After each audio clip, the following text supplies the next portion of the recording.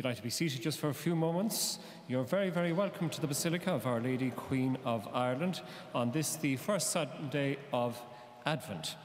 I welcome all of you here in the Basilica and those of you joining us online from all over the world, as you usually do. We unite your prayers with ours here this morning in Knock. We remember in this Mass Frank Conboy of Adrigul, whose anniversary occurs at this time. And since it is the first Sunday of Advent, we light the Advent wreath, which is here in the sanctuary. The wreath is a symbolic understanding of Advent itself. The circle of evergreens that you can see here symbolizes God without beginning and without end, to which time without end is eternity. The evergreens stand for eternal life.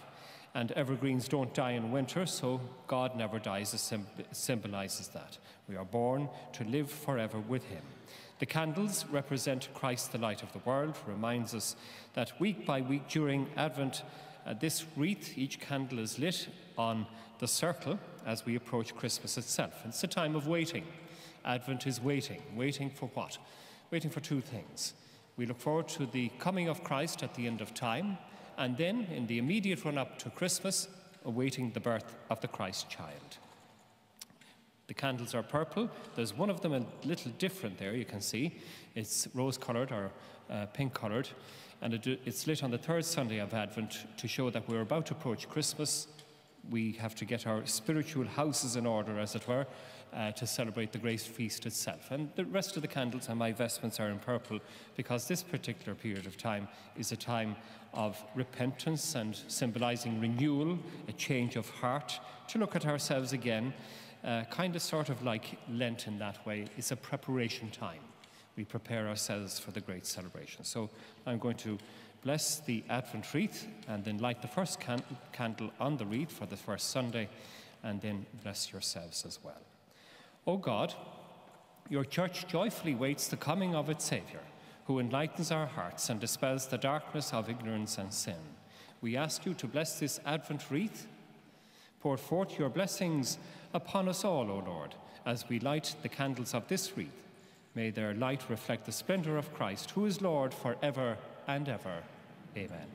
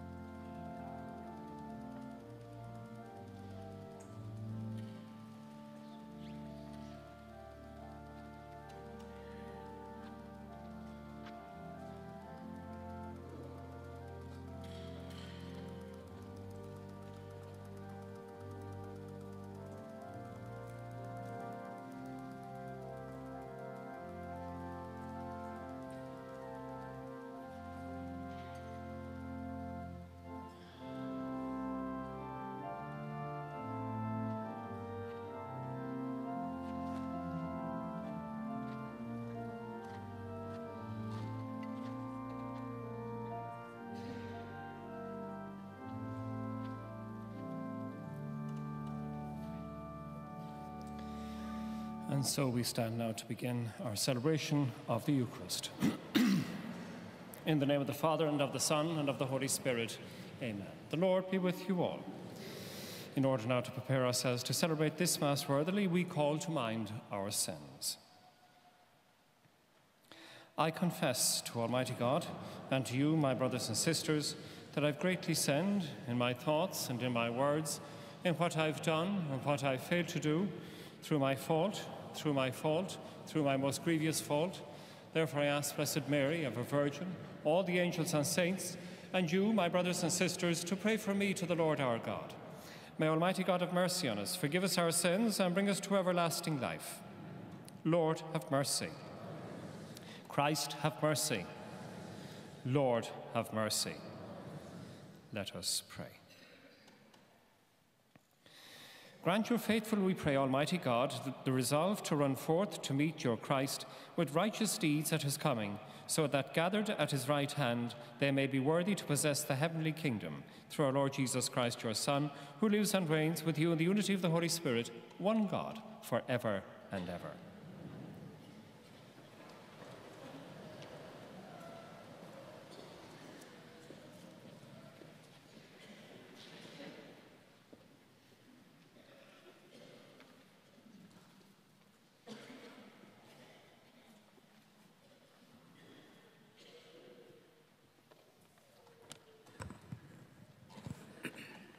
A reading from the prophet Isaiah. You, Lord, yourself are our Father. Our Redeemer is your ancient name. Why, Lord, leave us to stray from your ways and harden our heart against fearing you? Return, for the sake of your servants, the tribes of your inheritance. Oh, that you would tear the heavens open and come down. At your presence the mountains would melt. No ear has heard, no eye has seen, any God but you, act like this for those who trust him. You guide those who act with integrity and keep your ways in mind. You were angry when we were sinners. We had long been rebels against you. We were all like men unclean, all that integrity of ours like filthy clothing. We have all withered like leaves, and our sins blew us away like the wind. No one invoked your name or roused himself to catch hold of you. For you hid your face from us and gave us up to the power of our sins. And yet, Lord, you are our Father. We the clay, you the potter. We are all the work of your hand. The word of the Lord. Thanks be to God.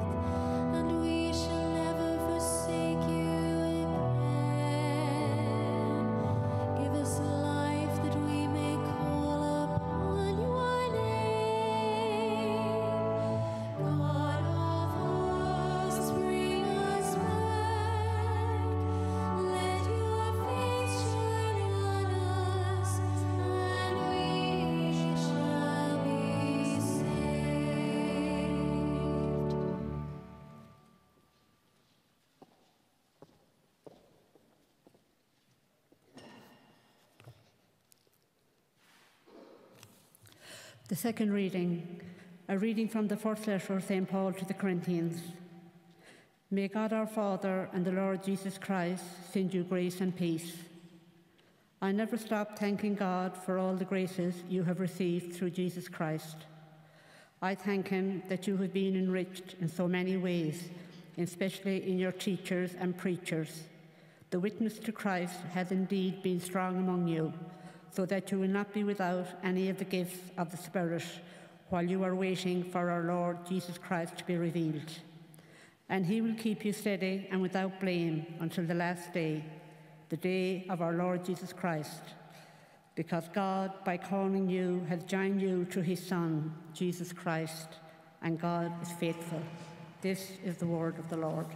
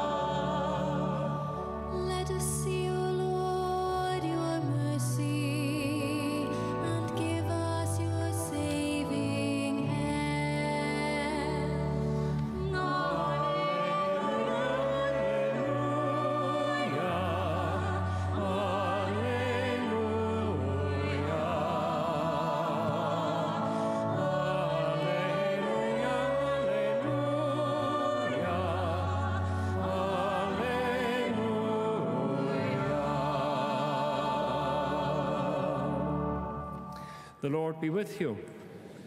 A reading from the Holy Gospel according to Mark.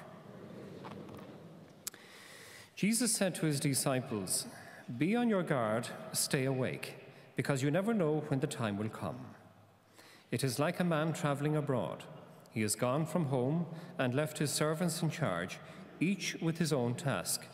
And he has told the doorkeeper to stay awake. So stay awake, because you do not know when the master of the house is coming, evening, midnight, cockcrow, dawn. If he comes unexpectedly, he must not find you asleep. And what I say to you, I say to all, stay awake." The Gospel of the Lord.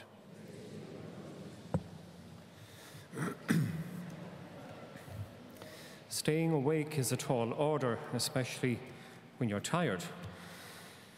Of course, Jesus doesn't mean it literally. It's staying awake in terms of ourselves and in terms of our spiritual lives, if you like.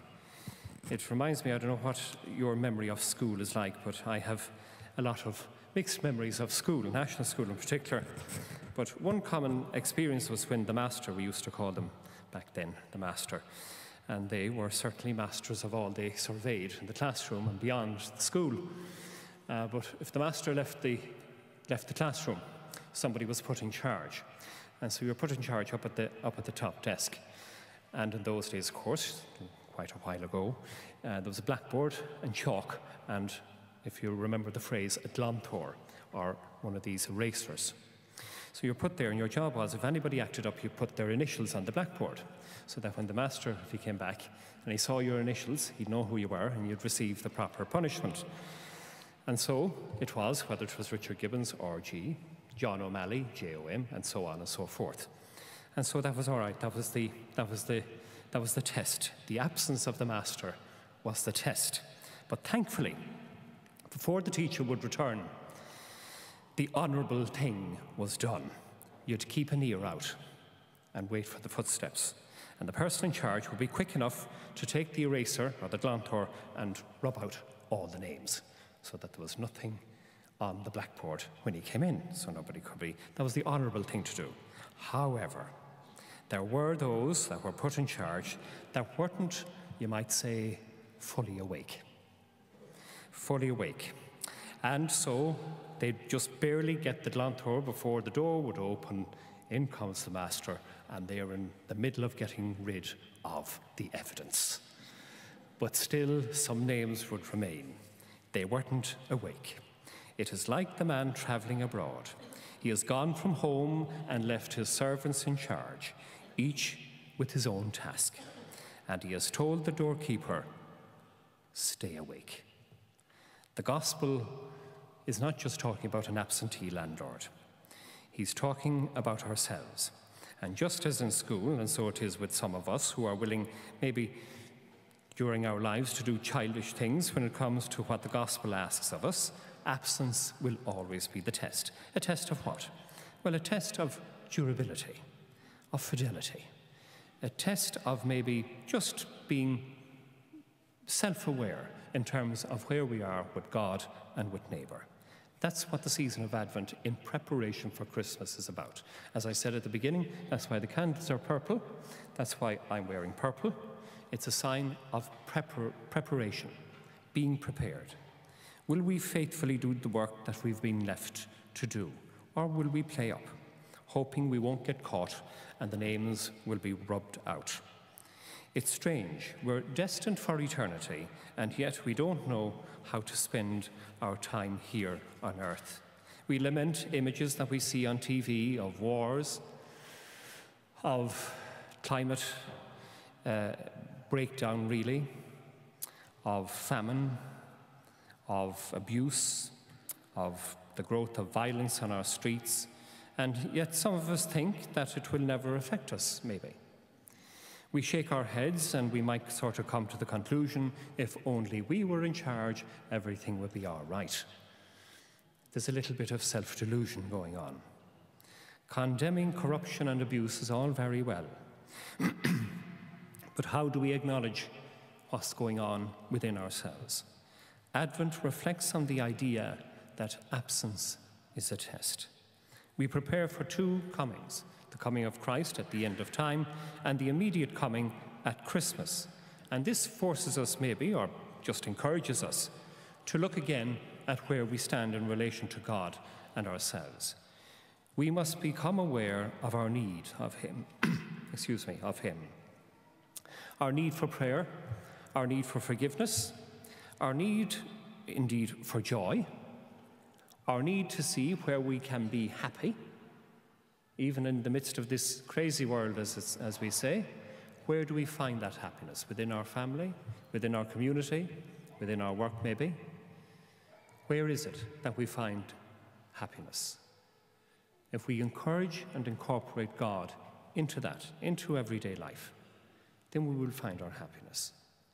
Happiness is an unusual word. It's a word that means without pining for. It doesn't mean that you go around with a big smile on your face all day, every day. That would be just a little bit not in the realm of happiness. That would be something else entirely. Happiness is without pining. Without pining for who? Without pining for God. Of having God part and parcel of our lives. How do we do that? Well, finally, very simply, maybe and it's simple and it's not so simple. Here are a few ideas. Maybe set aside a little time to pray between now and Christmas. Whether it's in the church, simply to walk in and light a candle. It only takes a moment, something like that. A prayer maybe in your own private space, in your own room. A prayer with the family before meals. It could be something very simple. Some aspect of prayer that you can incorporate into your everyday life. If you've fallen out with somebody, maybe make a move to heal the rift. Even if it's thrown back in your face, you've made the move, even if it is. And a lot of times, rifts are so deep that you wonder how to even overcome them, or just say, look, I'm not going there. I went there before, I'm not going there again. Maybe a move, even if it is thrown back in the face. Maybe to go out of our way to visit somebody that's in need of a visit. Somebody maybe that doesn't have maybe too many friends, or living alone, or finds it difficult to socialize, know them within our parish communities. Somebody maybe that just might want just a hello. How are you doing? Is there anything I can do? Maybe to make sure to include the Sacrament of Penance in your preparation. We have that here in Knock, coming up in the next couple of weeks in the Reconciliation Chapel. Advent is a time of preparedness, to wake up to our spiritual lives if we've fallen asleep. After all, absence is a test. And all of us will not want our initials to be up on the blackboard. We just don't want that. We do the honourable thing, The Lord doesn't want it either, and that's the great thing. He wants us to be with him. He wants us to have a life with him, to incorporate him in our lives. And these are some of the small ways maybe that we can do that. Others that you might think of yourselves, but to be prepared, because absence is the test. Amen. We stand and profess our faith. I believe in God, the Father Almighty, creator of heaven and earth, and in Jesus Christ, his only Son, our Lord, who was conceived by the Holy Spirit, born of the Virgin Mary, suffered under Pontius Pilate, was crucified, died, and was buried. He descended into hell. On the third day he rose again from the dead. He ascended into heaven. He is seated at the right hand of God the Father Almighty. From there he will come to judge the living and the dead. I believe in the Holy Spirit, the Holy Catholic Church, the communion of saints, the forgiveness of sins, the resurrection of the body, and life everlasting. Amen. We offer our prayers and our intentions now to our Heavenly Father. Today, we pray for all who exercise authority within the Church, especially Pope Francis, in his ministry. May he be alive to the presence of God in the Holy Spirit. Lord, hear us. We pray for our own parish community and all our parish communities, that in the middle of hustle and bustle of preparing for Christmas, the message of Jesus may not be forgotten. Lord, hear us. We pray now, too, that this Advent may open our own minds and hearts to the Lord's presence in our lives, and to see maybe where we can go the extra mile. Lord, hear us. We pray for those whose lives are filled with sorrow or sickness or pain, in any way, mind, body, or spirit. Pray that they may realize that God has not abandoned them and that the Lord is walking with them. Lord, hear us. We pause now for a moment and bring before the Lord our own prayer for today, whatever it may be. We incorporate all the petitions that have been sent in to us. We pray for those who've asked for our prayers.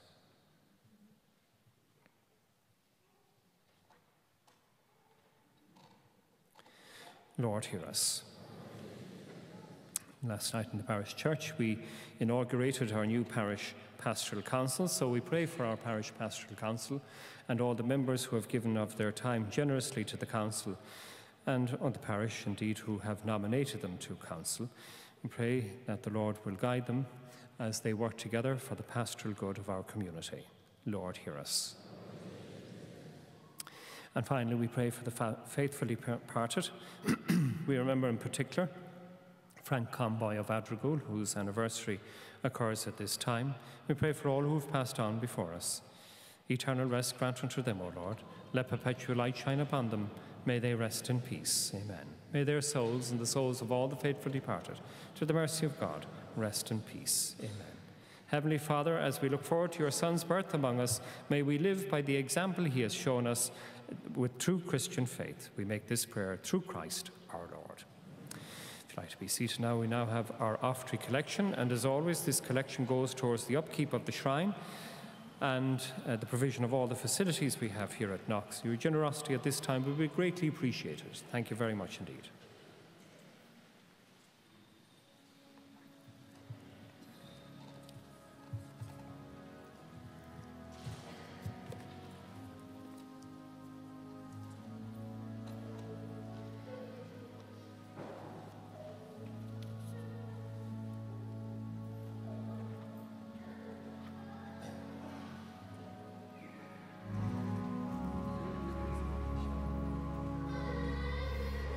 Oi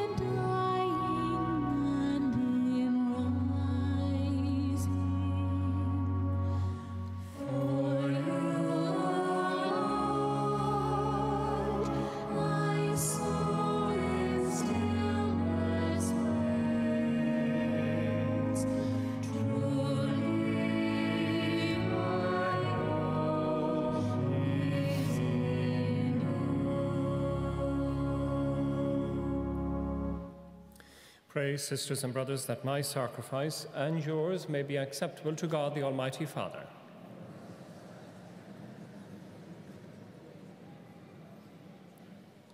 Accept, we pray, O Lord, these offerings we make, gathered from among your gifts to us, and may what you grant us to celebrate devoutly here below gain for us the prize of eternal redemption through Christ our Lord. We stand for the preface. The Lord be with you. Lift up your hearts. Let us give thanks to the Lord our God.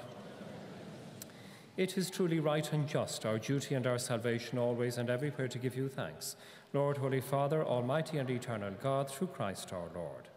For he assumed at his first coming the lowliness of human flesh, and so fulfilled the design you formed long ago, and opened for us the way to eternal salvation. That when he comes again in glory and majesty, and all is at last made manifest, we who watch for that day may inherit the great promise in which now we dare to hope. And so with the angels and archangels, with thrones and dominions, with all the hosts and powers of heaven, we sing the hymn of your glory, as without end we acclaim.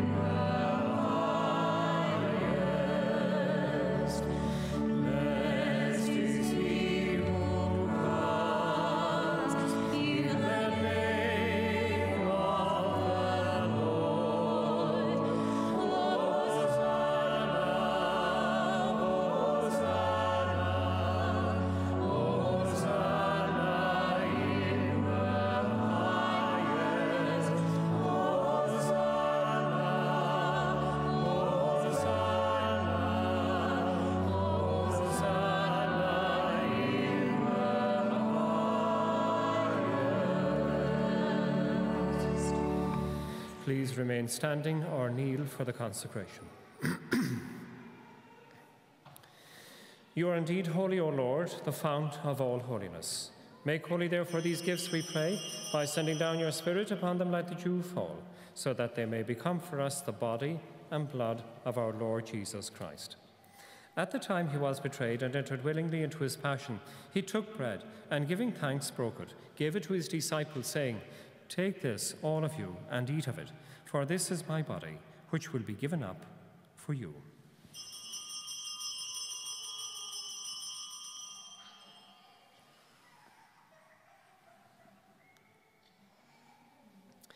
In a similar way, when supper was ended, he took the chalice and, once more giving thanks, gave it to his disciples, saying, "Take this, all of you, and drink from it. For this is the chalice of my blood, the blood of the new and eternal covenant, which will be poured out for you and for many, for the forgiveness of sins. Do this in memory of me."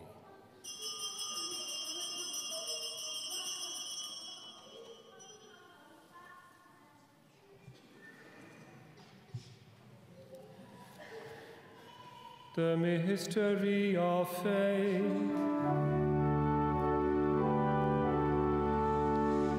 We proclaim your death, O Lord, and profess your resurrection until you come again.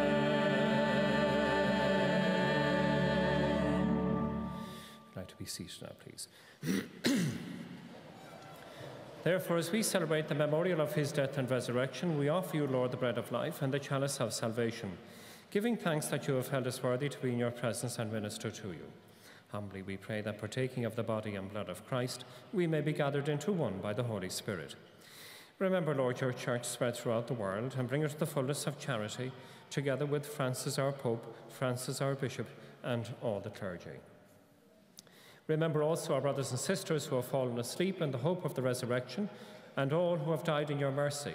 Welcome them into the light of your face. Have mercy on us all, we pray, that with the Blessed Virgin Mary, Mother of God, blessed Joseph, her spouse, with the blessed apostles, and all the saints who have pleased you throughout the ages, we may merit to be co-heirs to eternal life, and may praise and glorify you through your Son, Jesus Christ. Through him and with him and in him, O God, Almighty Father, in the unity of the Holy Spirit, all glory and honor is yours forever and ever. Amen.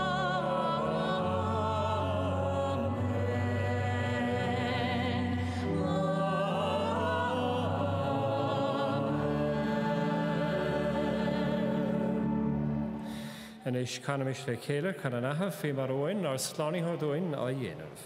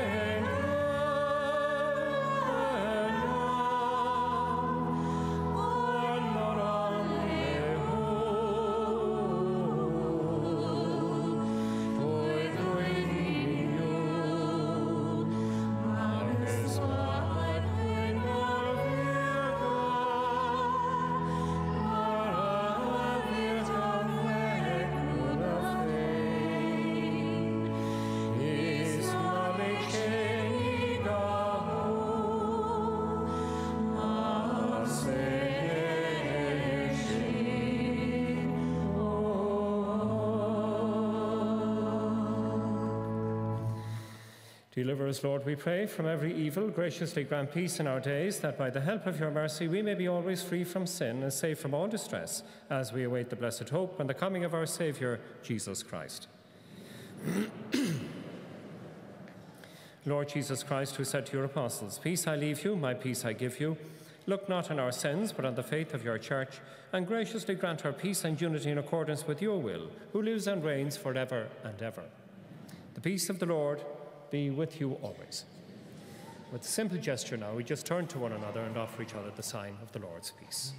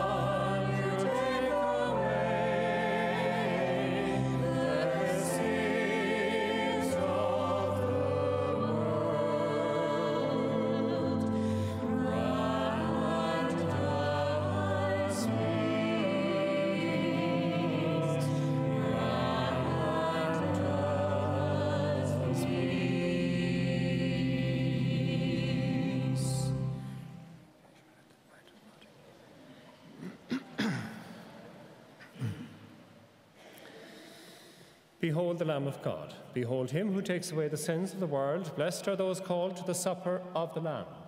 Lord, I'm not worthy that you should enter under my roof. Only say the word, and my soul shall be healed.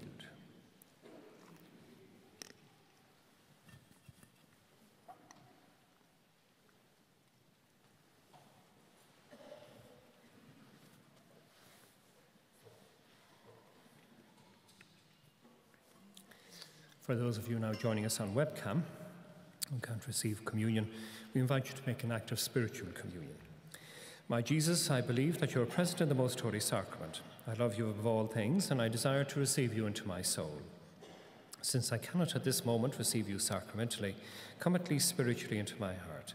I embrace you as if you are there already, and unite myself wholly to you. Never permit me to be separated from you. Amen. For those of you here in the Basilica who wish to receive, we invite you to come forward through the central aisle of each chapel and return by the side aisles. If there is somebody that cannot come forward from their seat, don't worry about it. Let one of us know and we'll come to you. Those of you who are confined to the front rows there, remain where you are and somebody will come to you as well. Those who are celiac can receive, we have celiac hosts here at the back of the sanctuary. And finally, if there's somebody present that just simply wishes to receive a blessing, you're more than welcome to come forward. If you'd indicate as such, please, by crossing your arms in front of you.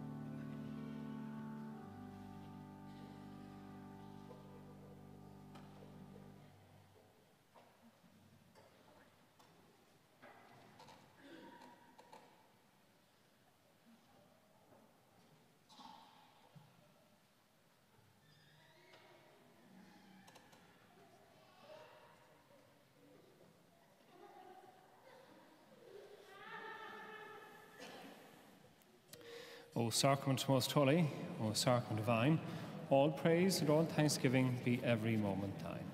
We offer a prayer now to Mary as we say together, Hail Mary, full of grace, the Lord is with thee. Blessed art thou amongst women, and blessed is the fruit of thy womb, Jesus.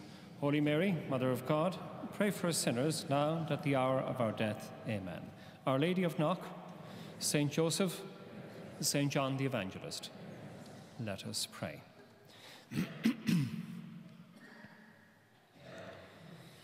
May these mysteries, O Lord, in which we have participated, profit us, we pray, for even now, as we walk amid passing things, you teach us by them to love the things of heaven and to hold fast to what endures, through Christ our Lord.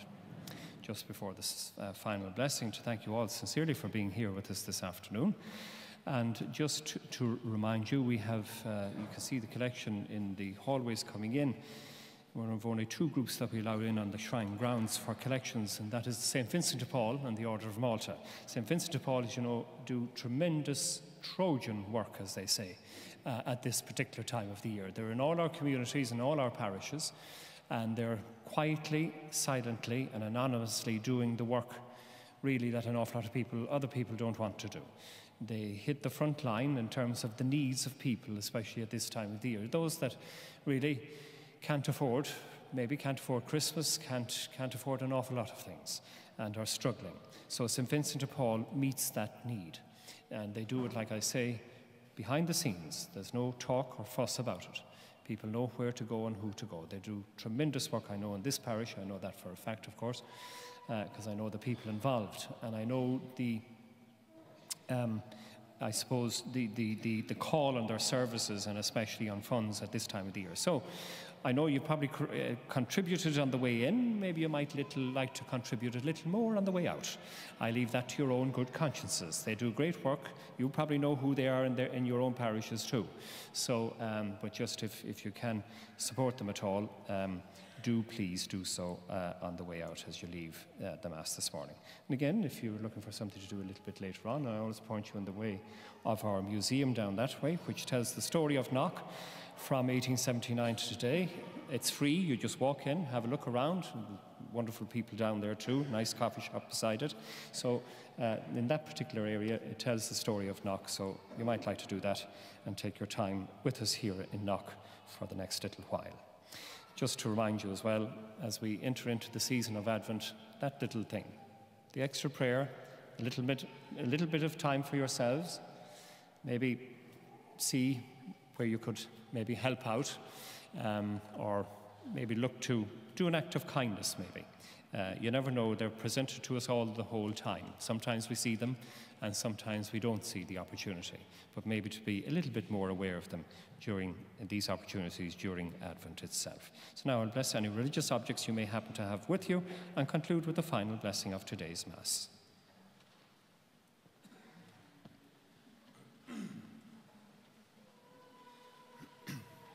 Almighty Father, bless these medals and religious objects, and may the saving presence of Christ be in the homes in which they are placed and those who use them. And I bless them in the name of the Father, and of the Son, and of the Holy Spirit.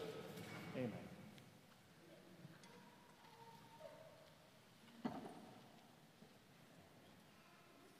To all of you who have joined us online as well, a big wave from Knock, wherever you happen to be across the world.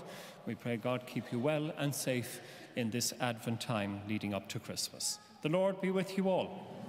May Almighty God bless you, the Father, the Son, and Holy Spirit. Amen. Our Mass is ended. Go in the peace of the Lord. Thanks be to God.